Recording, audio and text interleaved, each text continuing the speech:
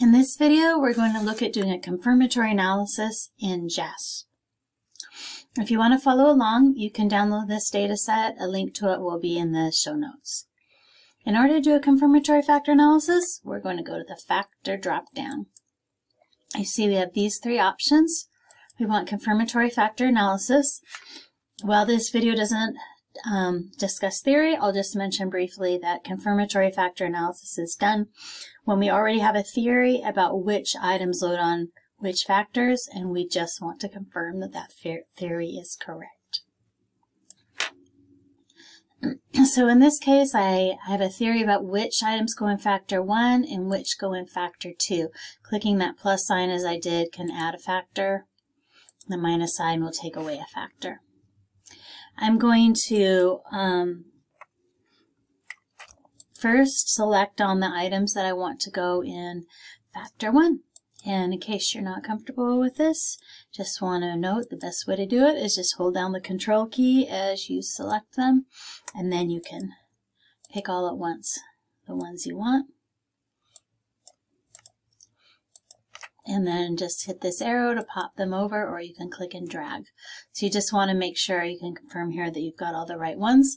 You notice they didn't vanish from this side. With some analyses, variables do if they can't be used again.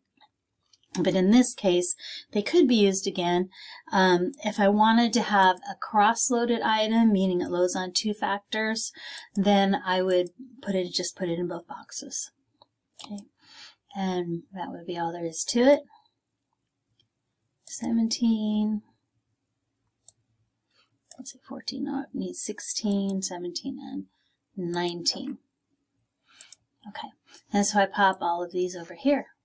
Hopefully I've got the right ones in the right places. I can just look through them all, to check. We're checked over here. It, of course, immediately just does the analysis live. And you can see over here that I've got my items, the ones that load on each factor. I have the loading estimates there and there. I've got p-values showing they're all statistically significant. I have the overall model chi-square over here. If we scroll down, we'll find that we get factor variances, which were just set to be 1. I have the covariance between the factors here, and I have residual variances down below. Okay, so I have that basic output. Because these factor variances were set to 1 here, I essentially have a standardized solution. So these estimates here are all going to be less than 1, or the absolute value of them will be less than 1.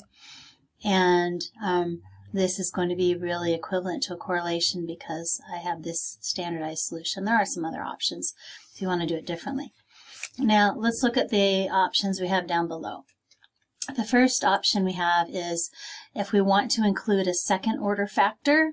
So for example, I have a higher level factor that factor 1 and factor 2 are just sub-factors of. I could just pop those both over there and it would add that in.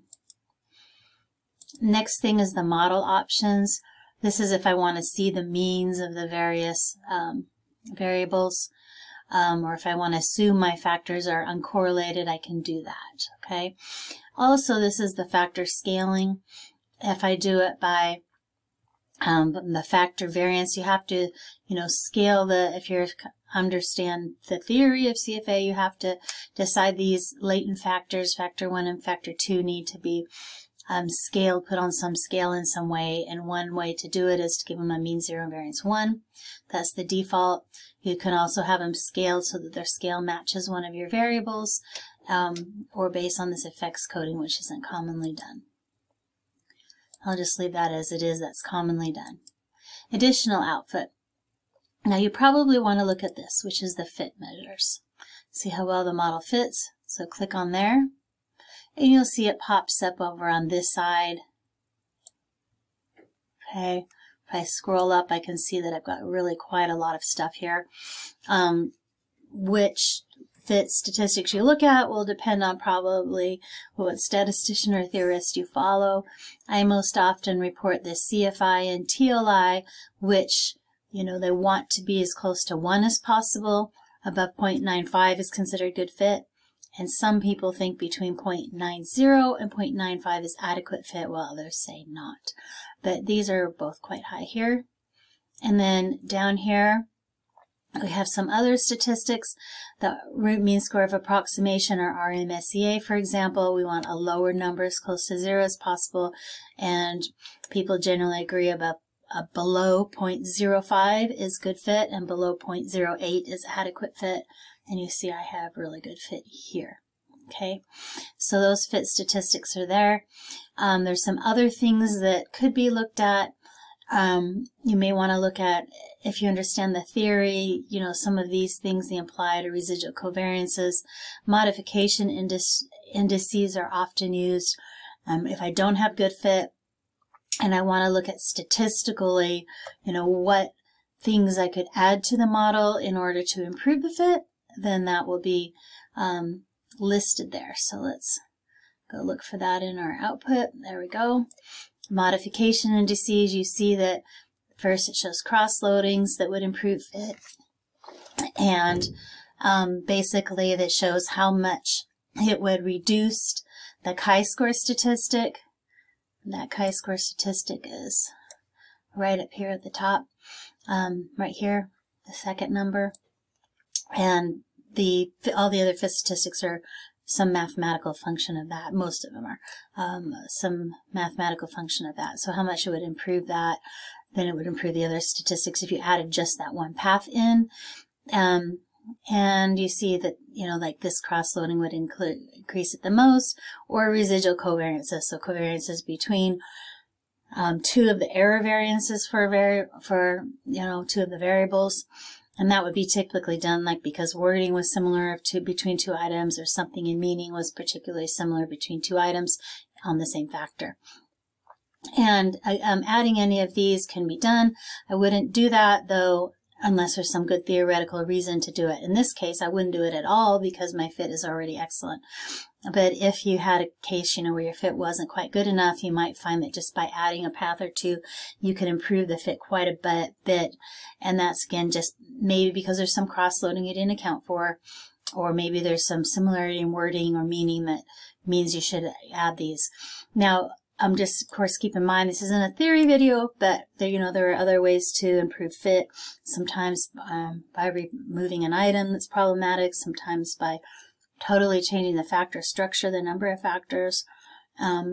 Sometimes there are problematic responses, like people didn't respond in a good way. You know, I sometimes get that kind of thing if I'm analyzing data done like on middle school students, and somebody just answered a silly way or something like that. Then maybe there's problematic responses, and those are a little bit harder to uncover. But just be aware that that's something that you can look at here, and you can give it a cutoff for, you know, the lowest value that you want to look at. I usually don't take anything seriously that's below a 10, but it all depends on the size of your model too. Multi-group, this is something complex. I may do another video on that at some point. That's where if maybe I want to compare the model structure for the males versus the females, or any other groups. We want to compare or two ethnic groups or something like that. I want to compare the model fits for them. That's something that can be done here, and I'm not going to go into that detail in this video because it's fairly advanced.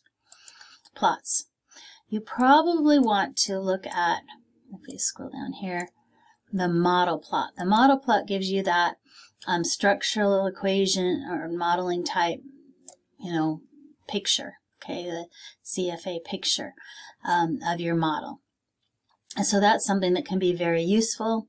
There are some options that you can do in dealing with that. One is that you can rotate the plot sideways so you can see it that direction if that looks better. The other thing, and I usually would click on that, is show the parameter estimates, and I want the standardized estimates, which are the same thing here. That's all that I have, parameter estimates. Now you'll see that it's hard to read anything on that. You can expand it. So with this little corner arrow thing down here, I can make it bigger in either direction that I want. Okay? It might be a little easier to do it sometimes if I minimize the analysis window. Options window, and you can just, again, you know, you can make it larger in whichever direction you want so that you can see your values most clearly. Of course, this is something then you can cut and paste.